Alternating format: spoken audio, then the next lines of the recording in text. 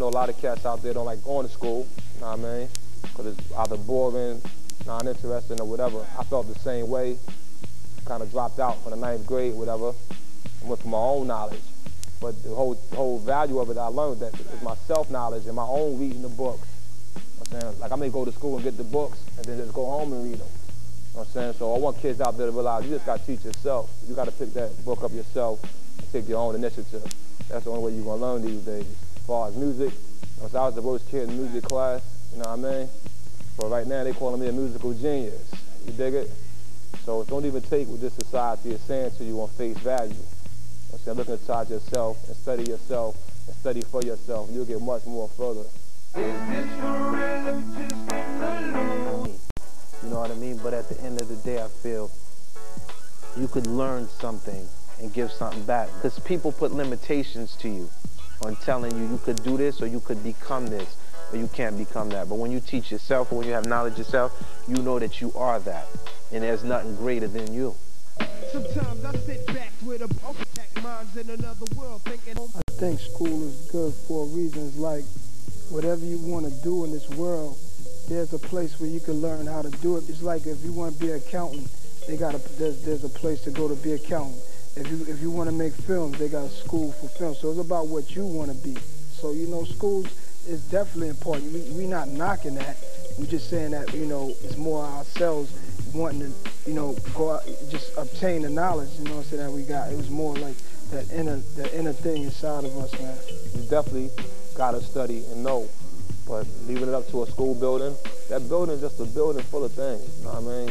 But if you go in there, you going to explore for yourself, you're going to gain much more than having somebody tell you. Like, for instance, Wyclef, you didn't really probably learn how to do your guitar from school. They probably told you some basic things, but it was your own inspiration and feeling that brings out what you do. Just for failing me.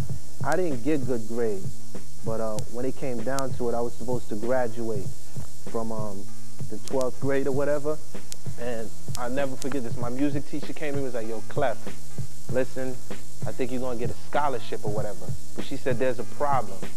This math teacher is going to fail you unless you go up there, right?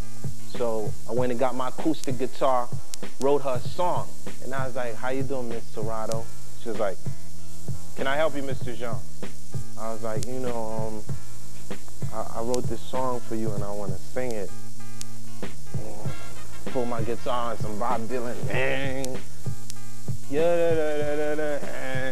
I sung one of the hottest songs. She looked at me dead in the eye and said, get out my class, you're flunking the class, you gotta go to summer school.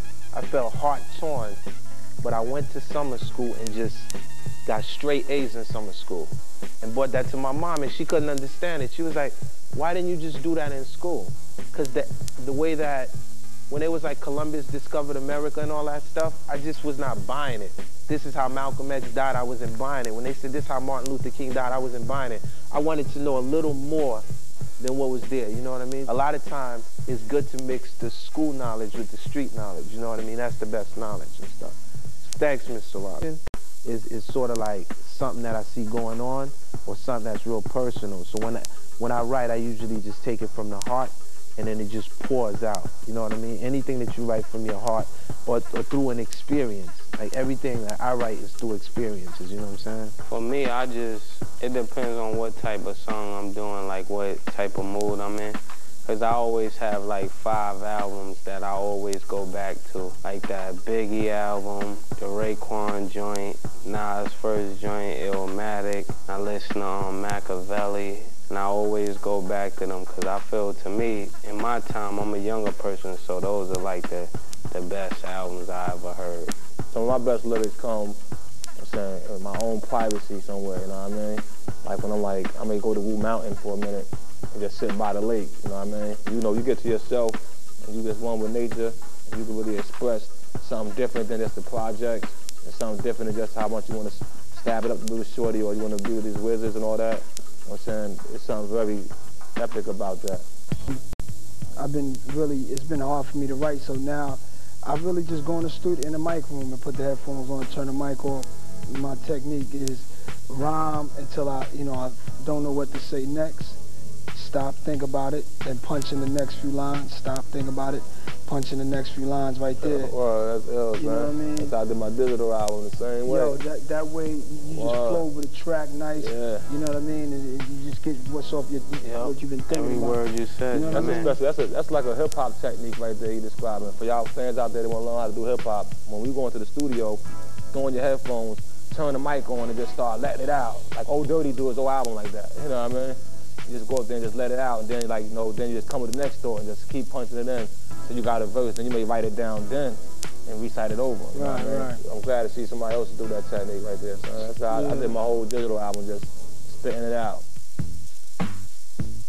There's one white girl I like out there that y'all know, artist-wise. She's got a nice style about her. She got a strange name though. That girl, Natalie? Yeah. Yo, Natalie's a fox, yo. Yeah, that's the one I like, too. You know what I'm saying, son? You know what I mean? Bobby Digital might have to do something. Cut a song with her. RZA won't do it, but Bobby Digital may pop in.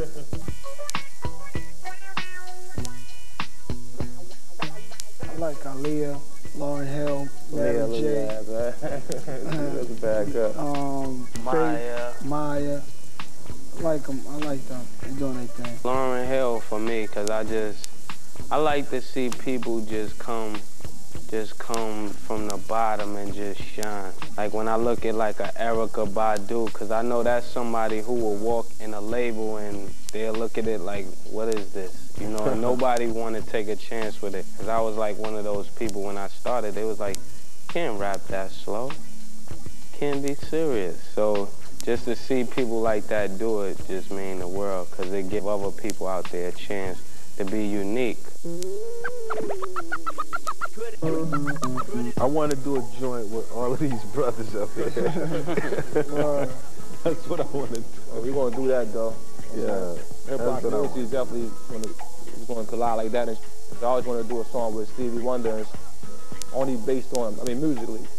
It's just way in the heart. And them older cats hit your heart a certain way. All the old stuff is great, and you'll be surprised probably how much you may walk to any one of our clubs and see a lot of 70s and 60s stuff, you know what I mean, just on the wall in the crates.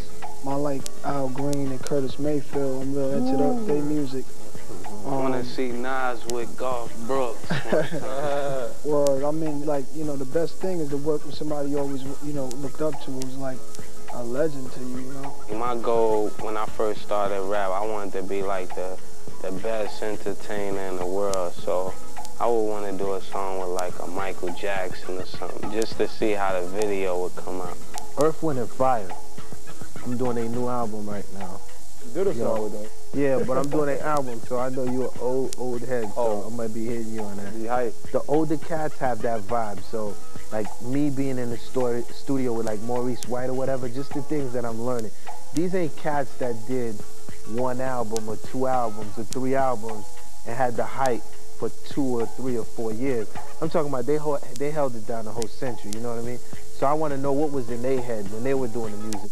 So we last 25, 30, 40, 50 years. I think for the millennium that hip-hop gonna be the ultimate music. Like back in the days it was rock and roll and soul and all that. For the millennium it's gonna be straight hip-hop. It's just gonna get more independence, more like record labels, distribution, from guys starting out on the street, just going straight with their internet. Internet, just selling your music over the internet.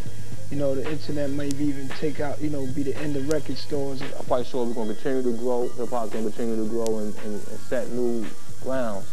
But I wouldn't be surprised if more white rappers even be in more effect than black rappers. Like to whereas it may be on some 20 years from now, there's more white rappers and only 10 black rappers, you know what I'm saying, as far as being seen on TV.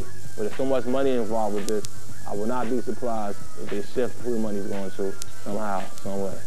Hip-hop is definitely going to be a voice bigger than it has been, so it will be more of a threat than it was for the past 20 years. So they're going to be trying to shut it down in any way that they can. But as you know, this music will not go nowhere for the next 2,000 years.